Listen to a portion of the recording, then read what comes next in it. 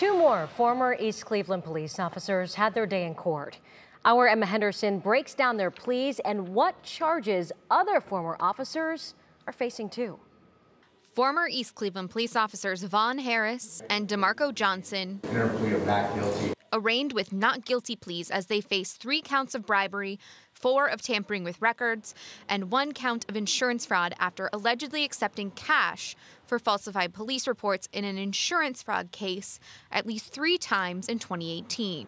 Cuyahoga County court records allege one of the times they were in uniform outside of the East Cleveland Police Department. At trial, the government has the burden to prove you guilty by evidence beyond a reasonable doubt. Harris and Johnson are just 2 of 7 currently indicted former officers with the department, including current suspended chief Scott Gardner.